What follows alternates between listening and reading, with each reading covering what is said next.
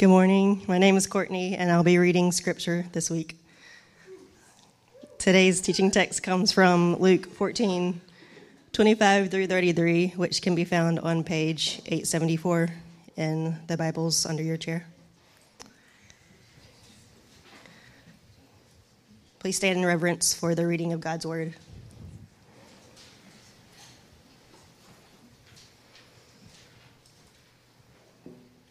Now great crowds accompanied him, and he turned and said to them, "If anyone comes to me and does not hate his own father and mother and wife and children and brothers and sisters, yes, even his own life, he cannot be my disciple. Whoever does not bear his own cross and come after me cannot be my disciple. For which of you, desiring to build a tower, does not first sit down and count the costs, whether he has enough to complete it? Otherwise, when he has laid a foundation and is not able to finish, all who see it begin to mock him, saying, 'This man began to build and was not able to finish.' Or what king, going out to encounter another king in war, will not sit down first and deliberate whether he is able with 10,000 to meet him who comes against him with 20,000? And if not, while the other is yet a great way off, he sends a delegation and asks for terms of peace. So therefore, any one of you who does not renounce all that he has cannot be my disciple." This is the word of the Lord. Thanks be to God. You can have a seat. Hey, elephant in the room, it's a lot of Nick Vulcaning today. For some of you, you're like, finally. And then there are others of you who are going, okay, church is a sanctification act. God is changing me right now. Either way, you're welcome, right? I suppose. This passage, you'll notice we're taking a 1-week break from the book of Romans right now, primarily because this is the last week that we have with some of you. Like some of you are about to graduate and you're about to be launched out into the world. And we believe it's our responsibility as a pastoral team to commission you to that work. And so we wanted to take a week to very specifically do that. Now, if you're not graduating, this text still applies to your discipleship and walk with Jesus. So I don't want you to turn the volume down if you're not a graduate today. Because let's be honest, if you just listen to the text that was read this morning, it's a bit of a tough one, isn't it?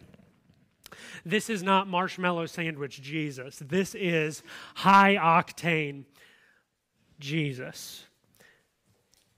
It's a difficult one. And as you are about to graduate and launch your way into the world, this is the kind of proposition that Jesus stands and offers to you. He asks you some really difficult questions. He puts some very difficult propositions forward to you. And the decisions that you make in regards to who is going to get the ultimate allegiance of your life is going to shape the trajectory. Not just for eternity, but for the next years of your professional life. And so the main point of this text and the main point of today's sermon that we want to commission you out with is that the invitation to Jesus calls for ultimate allegiance. Make no mistake, it is an invitation. What does he say? "Come to me, all who are weary and heavy laden, and I will give you" what? More hard work? No, more rest. I'll give you rest. There's an invitation into the heart of Christ for you that is very real and very true. But Jesus is not asking you in that invitation to say, "Why don't you add me to the other gods of your life?" Or "Why don't you sprinkle some Jesus on top of your agenda for your life, and then we'll call it good." No. He is saying, "I am Lord. I am either Lord or nothing in your life." And so, man, these words are very significant for us at a watershed moment, but man, they are significant for really every moment of discipleship if you think about it. Jesus offers an invitation this morning. It's important that you know, we as followers of Jesus are a people of invitation. Like from top to bottom, we are a people of invitation because God has invited us. He stepped down below the line into the story of human history, and he welcomed us by his life, death, and resurrection, said, "Come to me." And therefore, because we have been welcomed by God, guess what? Now we are welcoming others to God. we are sort of relaying the message of the invitation from on high. So I want to go ahead and just put my cards on the table this morning. If you are not yet a follower of Jesus in the room, or you're listening in online, we want you to become a Christian. That is, you're like, these people always have an agenda. Listen, everybody always has an agenda. That's how the world works. The truth is, who is the best king? Who is the person or the being or the system or the plan to which to give your life to, which actually leads to human flourishing and eternal wholeness? We believe Jesus is that king. And so, yes, we want you to bow your knee to the king. But here's what happens so often in making that invitation. With the best of intentions, here's what Christians do. We think like this: how do I make the gospel as attractive as possible so more people will believe it? Now listen, the gospel is attractive, but it's also really offensive. When we start thinking like that, how do I make it as attractive as possible? We sort of join Jesus's PR team. And we go, okay, how do I sort of undersell or soft sell here? And when you do that, you undersell the cost. We're actually undermining the invitation. You see that? With the best of intentions, we undermine the invitation by underselling the cost. That's with the best of intentions. You know what happens with the worst of intentions? This is how people start cults. You know that, right? I mean, think about it. Yeah, come on, join up, let's get in. And then you get in, and what happens? Then you get all the fine print. Then you get all the costs. Then you get all the difficulty. Then you get all the trials and the sorrow that come with it. I would argue that underselling the cost of following Jesus is one of many complex reasons that deconstruction is sweeping the Christian world. Because people have been sold a gospel that costs them nothing, and therefore, when suffering comes and life gets difficult, it becomes too great a cost to bear, and you bail. Your Lord, oh, he's so kind. He bolds the fine print on the front end. He doesn't undersell the invitation. In fact, he almost oversells the invitation. He makes the choice more difficult. He essentially says to these people and to us, give up everything that you care about. I mean, we'd look at somebody who lives like that, who gives up everything for Jesus, and we go, man, what a stud. Like, what a mature Christian. And Jesus is saying, no, that's not Christian stud. That's the entry point. You see, in our flesh, giving up everything is really hard. And some of you are probably having that wrestle right now going, man, what's going to be the ultimate goal or the ultimate allegiance of my life? In our flesh, it's really hard to give everything up. But if you belong to Jesus, I got some really good news for you. There's resurrection power inside of you. You have a new nature. The Bible says you are a new creation. The old nature has passed away. So that old part of you that clings onto you, that wants to resist a passage like this and say, ultimate allegiance, that part of you, man, we just get to throw those old grave clothes off today because they're not going to serve us anymore. You see, Jesus even goes further in Matthew's gospel to say, whoever finds their life, whoever pursues their own life and their own pleasure at all costs, will lose it. But whoever loses their life for my sake will find it. Like, Jesus is inviting you to life here. He's not trying to put more burdens on you. He's trying to free burdens from you. So this morning, in light of Jesus' words that we're going to study, we can have the courage to ask some really, really difficult questions. And I think they're really important ones for you to ask, especially if you're about to transition seasons. Okay, so here's the 3 questions.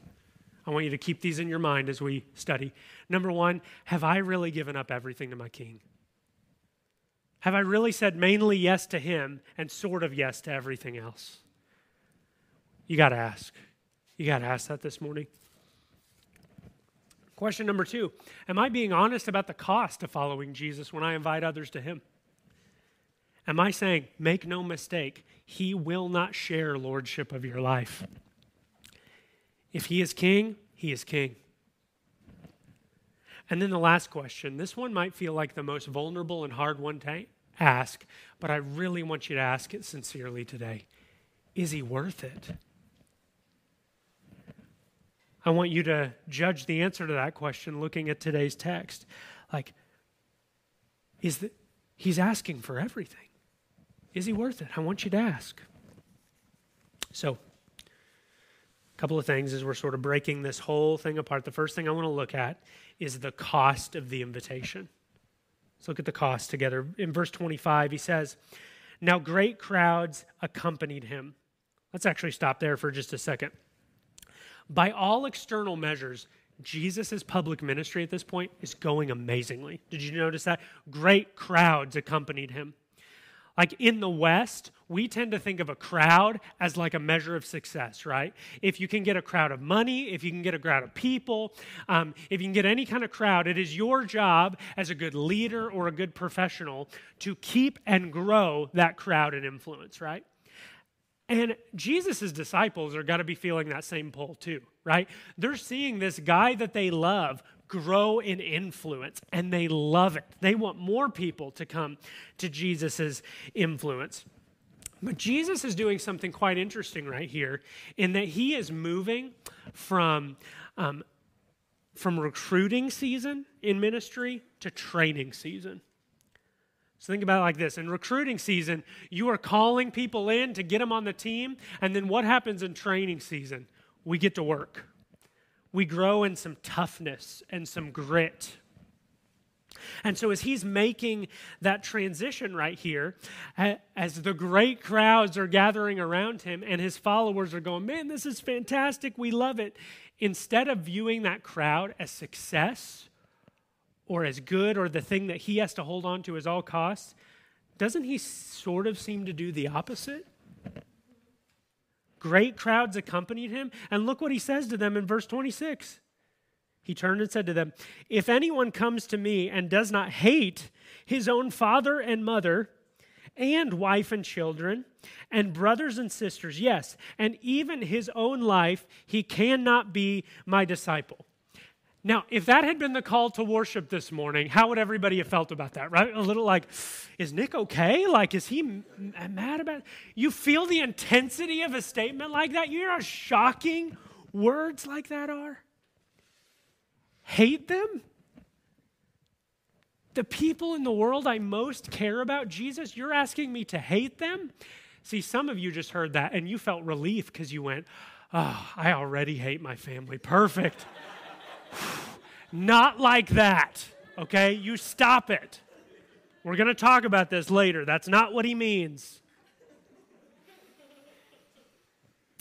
I mean, this is the least crowd-pleasing sermon of all time, isn't it?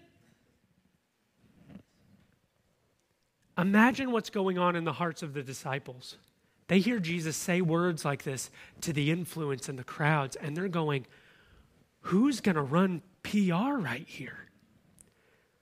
Like, I mean, Peter, is it you? Thaddeus? Are you going to, somebody's got to say something like, okay, everyone, that's going to wrap up today's press conference. We'll be back with some miracles first thing tomorrow morning. Like, I mean, just when things seem to start taking off, Jesus turns around and says something seemingly absurd.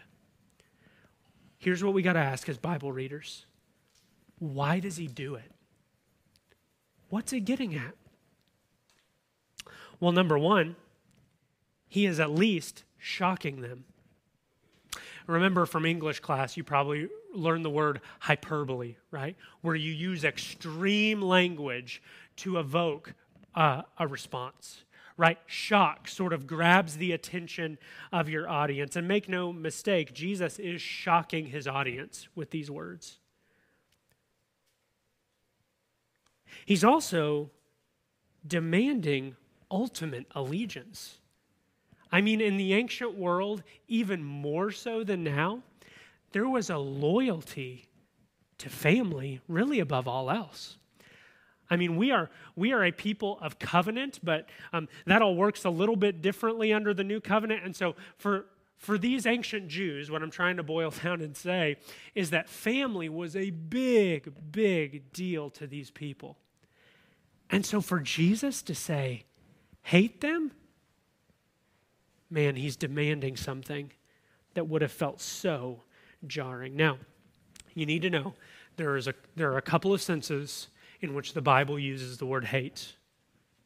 One, the sense that you and I would think of naturally, hate, to despise or abhor something, right? I hate that thing. I hate that person. It's this despising comment. But there's also this other sense, which ancient Jews would use the word hate as a phrase of comparison. So it was like relative preference was basically the idea. So think of in the Old Testament, if you've ever read, Jacob I loved, but Esau anybody know? Hated. Right. What was he saying about his sons right there? I have a preference for this particular son, for Jacob. And we know that Jesus, while he's still, I don't want to take the offense or the shock out of what he's saying, but we know that he's using it in that second sense because he's already told us in Luke chapter 10 before this that we are to love our neighbors. Jesus is very pro-family in the way that he talks. He is not saying that we should literally despise or abhor our families, but he is saying that in comparative allegiance, your love for them should look like hatred compared to your allegiance to and love for Jesus as King. I mean, think of the person in your life that you love the most. And I want you to think for a moment about how you express that love to them. Let's pretend that expression of love should look like hatred in comparison to the way that you love, adore, serve, and show your allegiance to Jesus. I mean, that's an audacious claim, is it not? Jesus is shocking them. He is demanding ultimate allegiance, and he's also sorting the crowd. Make no mistake, there are people following Jesus at this time because he is doing cool stuff. I mean, imagine for a moment if you heard this week that in downtown Champaign, somebody has been walking around and healing people who had been blind from birth or raising people from death. Would you not go get a look? Now, we have the luxury of we're probably looking for an Instagram reel or a TikTok video of this happening. But wouldn't there be something inside of you that goes, I have to go lay my eyes on this and see what's happening? There's an amusement to it. There's an amazement about it. Now, there are people there who love that he's doing cool stuff. They don't believe that he's the Lord, the Messiah, the King, the one that they would give their allegiance to, but they like the show. To quote a guy named Kyle Idleman, those are what we would call fans, not followers. And Jesus is sorting the fans and the followers. A fan can't handle a statement like that, can they? I mean, the miracles are cool, but you just told me to hate everything that I care about the most. That's probably it for me if I'm a fan. But what do the followers say? There's another episode in John's Gospel where Jesus says something, another absurd statement like this, and a lot of the crowd leaves, and he turns to his disciples, and he says, are you going to leave too? You remember Peter's response? Where else would we go, Lord? You have the words of life. You see the difference between a fan or a follower? You got to ask the question as you're headed into the next season of your life, am I a fan or am I a follower? Have I really seen Jesus for who he is? Or do I just like what he can do for me? I will tell you this morning, if you are looking for the easiest life, if you are looking for the least controversial life, words like these from Jesus will cause you to walk away. But if you realize and find that life is actually found in him, words like these pull you to his cause closer than ever before. I got to ask you this morning, how does that sit? Like some of you might feel that and you're starting to squirm because you're not thinking about family or friend as a concept. You're thinking about names. You're thinking about people that you really love. Jesus isn't saying you shouldn't love those people. But he's saying if push came to shove, if it really cost you that relationship, is Jesus precious enough to your heart that you would follow him? Some of you might hear these words from Jesus and you feel a little cheated. You're like, man, I was told I just needed to pray a prayer, and that was it. Now listen, I don't want you to confuse concepts right here. Grace is a free gift of God. You can't earn it. There's nothing you can do to get it on your own. It's just something that you open your hands and receive. But listen, do you know what people who have actually received unimaginable grace do? They live in utter devotion to the giver of that grace. I mean, imagine for a moment that somebody came in, you were on death row, and they said, hey, your sentence has been canceled. You're free to go. And you saw somebody else getting the orange jumpsuit on and being put into your cell.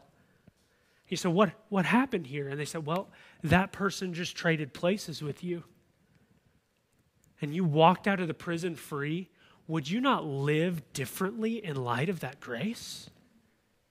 Wouldn't it change the way that you lived? You see, the Lord is actually being quite kind to you and me this morning by helping us discern whether we are a fan or a follower. Because if you think you're a follower, but you're actually a fan, it is the mercy of God for him to alert you and call you to repentance today.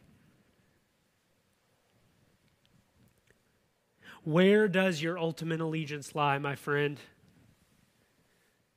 There are a lot of good things in the world. Make no mistake, family's a good thing, career's a good thing, marriage, parents, children, friendship, you, all of those things are good things, but they were never meant to be ultimate things. Where is your allegiance? Jesus is saying to us this morning, if you don't love me more than all of these things, you're not going to make it to the end with me because it's going to cost too much. It's going to be too difficult. It goes straight against our instincts, doesn't it, to give up our own priorities and everything that we love. What's natural to our humanity is self-preservation. But as a disciple, your allegiance moves from self to Savior. There's a shift. There's a tangible shift. In fact, I would argue that you cannot rightly love or honor the relationships and the things and the people that God has given you in your life unless He's ultimate. Because guess what happens when you make your family ultimate? When they disappoint you, you're shattered beyond belief. What happens when you make your career ultimate? When the job who is your salvation fires you and says, I don't want you anymore. You are erased of dignity and value. But when Jesus is the king, when He's the ultimate allegiance, now you may be sad when you get fired from your job, but you're not crushed by it. When things aren't right in your family, you're still okay in Jesus. See, the question I've been asking myself in studying this text is, why does Jesus require such devotion on the front end? I mean, if you think about it, just from a pragmatic perspective, like every other commitment in the world allows you to ease in.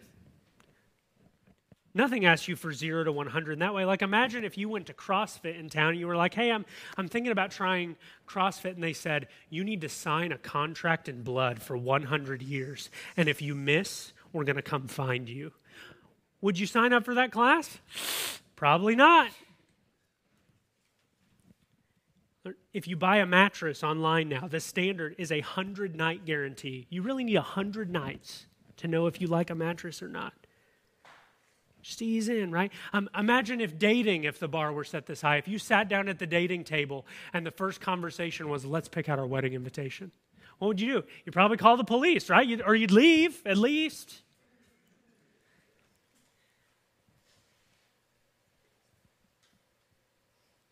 Jesus doesn't even go on to lessen it here. He intensifies it. Look at verse 27. Whoever does not bear his own cross and come after me cannot be my disciple. Now for us, the cross is a symbol of victory, right? It's a symbol of conquering. For his audience right here, the cross was a symbol of conquering, but not a positive conquering. It was a reminder that they were under the thumb of Rome. And it would have conjured up images in their mind of people on the roadsides, on their way in between cities, who were literally hanging on a cross and dying. I mean, make no mistake, Jesus is saying, I want you to follow me in ultimate allegiance in all the relationships of your life, even to the point of death. His audience has to be asking the question that maybe some of you are asking this morning: who in the world does this guy think he is to demand such allegiance? The reason that Jesus can demand such allegiance is because he is today, has always been, and will always be the center of the universe. And for you to orbit your life around anything else is incompatible with reality. How can he ask for so much? Look at what he says in Revelation 22. He says, I am the Alpha and the Omega. That's the first and the last, the beginning and the end. Friends, he is the point of the universe. In John chapter 6, he says, I am the bread of life. He is the sustainer of the weariest soul. Colossians chapter 1, it says of Jesus, all things were created through him and for him. He is the reason everything exists. You, whether you've realized this before this moment or not, you do not exist primarily for your job or your spouse or your children. All those are wonderful gifts that God may have given you, or for your friends. You exist for him. Listen to how Paul talks about this king in Philippians chapter 1. He says, my desire is to depart, that's to die, and be with Christ, for that is far better. See, Paul had the vision of Jesus that Jesus wants us to grasp of him today.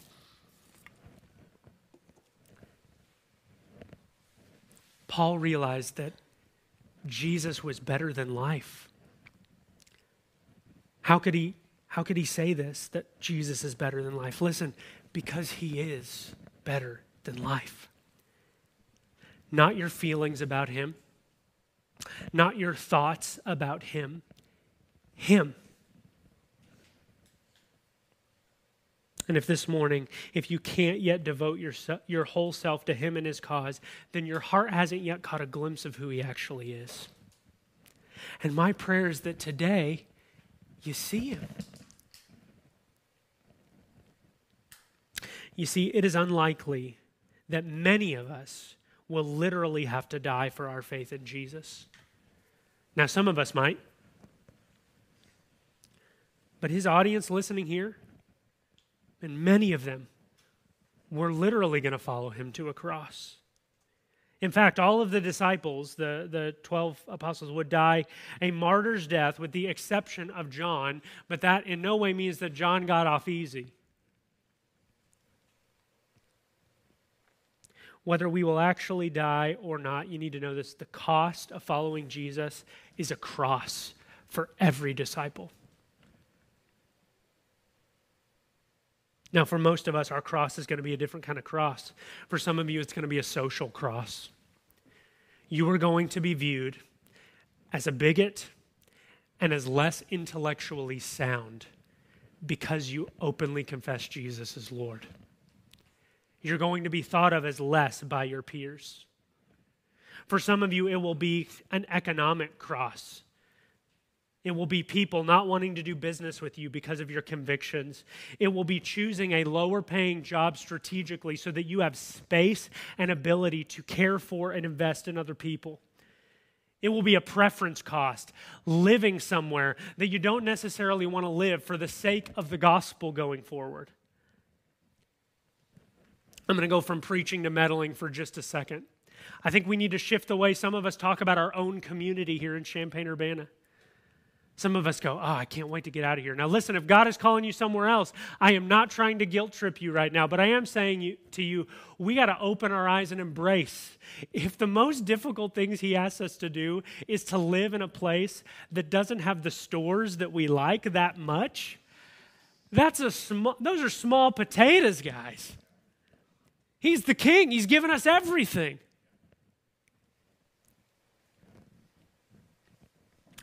For some of you right now, the crosses that you're bearing for Christ feel particularly difficult. And I need to encourage you for a minute this morning. Do you know what crosses always lead to for Christians? Resurrections. Jesus was the first of many brothers. There is nothing that you will give up in Jesus' name that he will not repay in full and then some. What he says in Luke chapter 18, truly I say to you, there is no one who has left house or wife or brother or parents or children for the sake of the kingdom of God who will not receive many times more in this time and in the age to come. All that you give up in Jesus' name, he has promised to pay back with interest. So you know what that means? It means move with the church planting team. It means give sacrificially. It means go give a couple of years to international missions. It means position your life for the sake of the glory of God that you might be wrung out for the redemption of this generation and the next one. See, the cost of being a disciple is everything. And you got to ask the question, honestly, in your own heart, is he worth that to you? Jesus wants you to actually consider the answer to that question this morning. And in fact, he offers two little illustrations to kind of help us do that in the next section. And they're embedded with a question. There's a question in these. So that's point number 2 before we finish up today. The question of the invitation.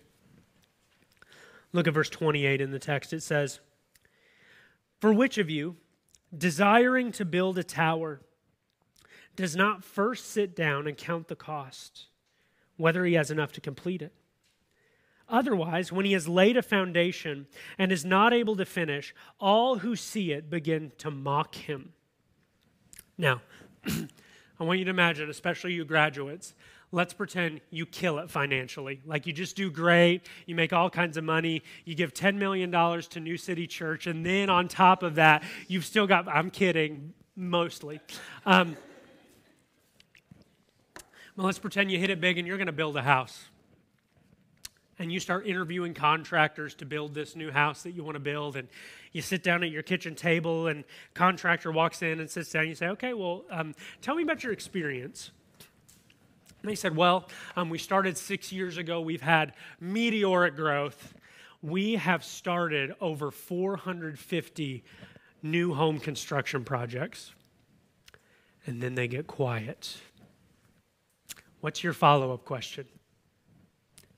How many did you finish, right? Saying you started 450 construction projects is a lot different than saying we have completed over 450. If you say, how many you finished? Well, we finished about 40%, and then we had some financing issues, and then, but we have a lot of foundations built. Are you going to hire that contractor? Of course not. Why? Because they don't have the foresight or the wisdom to know on the front end, how much does it actually cost us to get this house off the ground? Only a fool would not count the cost on the front end of a difficult and challenging journey. Then Jesus immediately gives another story. In verse 31, he says, "Or what king, going out to encounter another king in war, will not sit down first and deliberate whether he is able to come, or whether will not sit down first and deliberate whether he is able with 10,000 to meet him who comes against him with 20,000? And if not, while the other is yet a great way off, he sends a delegation and asks for terms of peace." Stop there for a moment. This last year, I read a book that felt like an obscure book for me, but I really enjoyed it. It's a book called The Art of War by Sun Tzu. Has anybody read that book? Really, I'm seeing a couple people around. It's very fascinating. It's like the philosophy of battle from an ancient Chinese general. So really, really fascinating to read. Kind of obscure, but pick it up. I think you might enjoy it. Maybe not. I don't know you that well. But in the course of the book, one of the main things that he tries to drive home as a point is that a wise battle tactician only picks fights that they know they can win. If you're a strategic king or a commander of an army, and you know that this army is going to annihilate you, you don't pick that fight. Or you somehow change the circumstances of the battlefield to weight the battle in your favor before you go in. You don't go in with mere wishful thinking and enthusiasm of, we can beat anybody. If you're 10,000 versus 20,000, you had better have some serious other advantages if you're going to be able to make it to the end.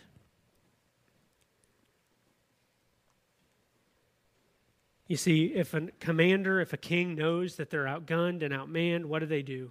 They do everything they can to avoid that fight. That's what wisdom says, right? He sends a delegation and asks for terms of peace. What is Jesus getting at with these two little stories right here? Really, both of these little stories or illustrations are getting at the same point, and they want you to ask a question. Here it is. Do you realize what this is going to cost you?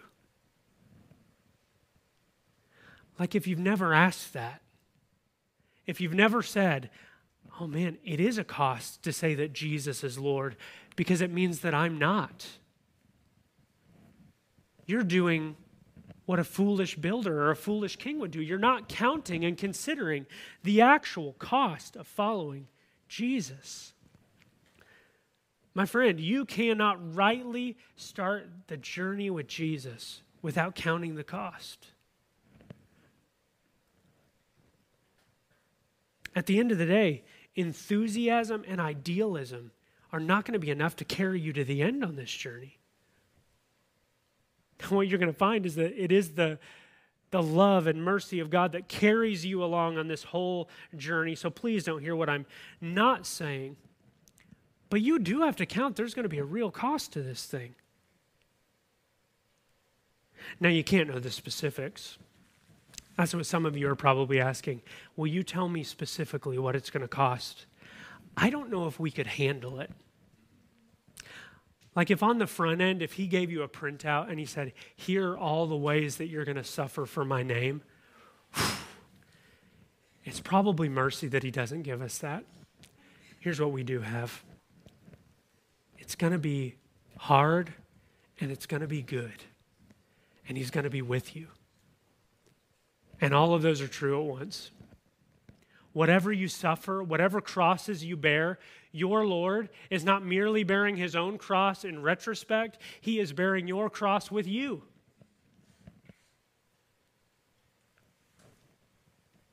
I want to bring those questions back up that we started our time with today. Have I really given up everything to my King? See, some of you this morning, you didn't think you would be coming to church, but you're actually at a crossroads moment in your life. This is a moment where maybe you need to transition from fan to follower.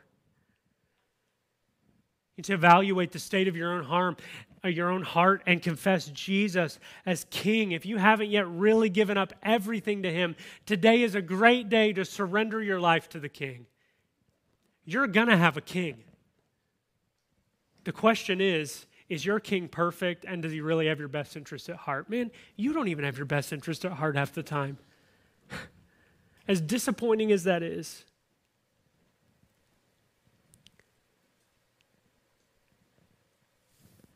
Have you really given up everything to follow your king? If you need help discerning that or processing that, I'm going to invite some of my friends. If I actually don't have anybody planned for this service, but if you're a member at New City and you're willing to just pray with people, will you go to the back during the second worship set to help people pray and process what's going on inside their hearts? The second question, am I being honest about the cost of following Jesus when I invite others to him? Listen, I want to take some pressure off of you and put some pressure on you. Here's the pressure I want to take off. You don't have to sell anybody anything when you share the gospel. Nothing. You just need to share the message and just get out of the way. Like, let the Holy Spirit do the work that he wants to do. But it also means that we got to actually invite people. Like, we've actually got to tell people that Jesus is worth the cost of following, right? And so I want to commission you into that work. Whatever it is that God is calling you to do, whether you're an engineer or you are a systems person or you are an accountant or you are a janitor, whatever it is that God is calling you to do, you are meant to be a herald of the good news that Jesus is King who comes to make all things new.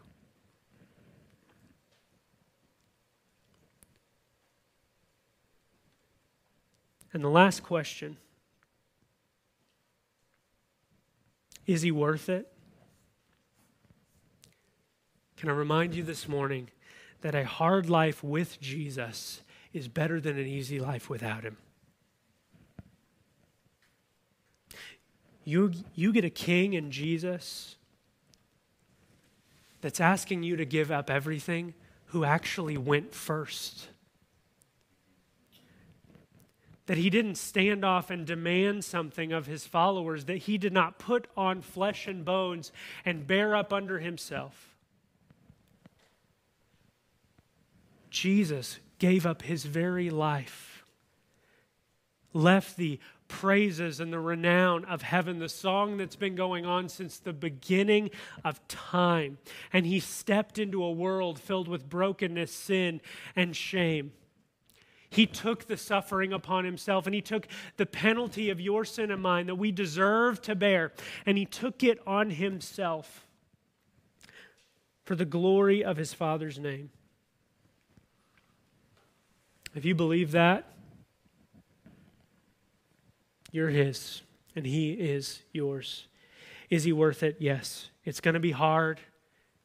It's going to be good, and he's going to be with you. Hey, we love you. If this is the last time some of you ever attend New City, I want you to know it's been an honor to open the Bible with you. I'm praying that God has used your time here to prepare you for what he has to come. Let's pray. Heavenly Father, the cost can be really scary, and some of us are feeling that more than others right now. I just pray that you'd minister to the hearts that are feeling that tension, that angst right now. Holy Spirit, just do a good work in the room. I ask that you would bring people to that decision point, that watershed moment of giving everything to the King. And Holy Spirit, we're asking for you to stir in the life of our church, stir in the life of these graduates who are being launched out into the world. God, we love you. Thank you. In Jesus' name, amen. Now, we don't just want you to hear the word around here. We want you to respond to the word. So the first way you can do that is simply by reflecting. How is God speaking to you? How is he pressing on you as you heard the word preached today? Well, talk to him about it. Talk to a friend that you're with about what's going on inside of you. Talk to somebody in the back of the room who's going to be there ready to pray with you. The second way that we respond is by remembering the Lord's death and taking the Lord's Supper. If you are a follower of Jesus, we welcome you to the Lord's table today. This is the meal that Jesus gave us to remember that he went first, that his death and resurrection was enough for us. And so, Christian, as you come to the table today, you're going to find some broken bread to represent his body and a cup to represent his shed blood. You're just going to take that bread and dip it in the juice. And as you take that, remember, you serve a king who went first. Your redemption cost him, but he was glad to do it. He's given up everything for you. What can't you give up for him? And then finally, the way that we invite you to respond specifically today is by rehearsing. We like to call, when we sing and worship around here, this is a dress rehearsal for heaven. Singing praises to the King. In just a minute, this is a time for you to express your love and devotion to your King. If that means raising your hands in surrender, we welcome that. If that means kneeling in a posture of submission, we welcome that. If that means grabbing a friend and asking them to pray for the ministry of God's Spirit on your life, we welcome that. Respond however the Spirit is leading you in that way. So, New City, I love you. I love being your pastor. Respond when you're ready.